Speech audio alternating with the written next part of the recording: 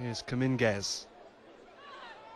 Fairly aimless ball, and here's Andy Monkhouse for Hartlepool. Monkhouse has a go, but an easy one for Phil Smith in the Swindon goal. Vincent finds Zaaboub.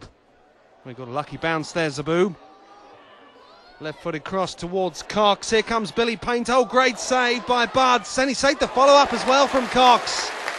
Tremendous goalkeeping. Easton finds Zaaboub, who tries to return it to him. Cox blocks the attempted clearance.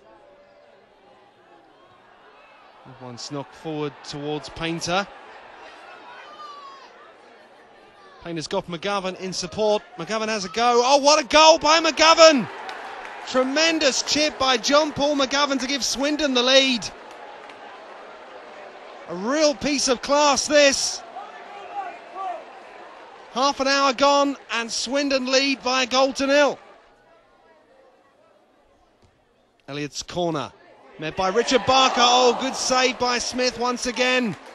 And it had to be. A bullet-like header from Parker. Here's Antwi. Joel Porter, edge of the box. Still Porter. Porter has a go. He scored! 68 minutes gone. Hartlepool have an equaliser. And it's the substitute that does it. A left-footed strike from the edge of the box makes the score. Hartlepool 1, Swindon Town 1.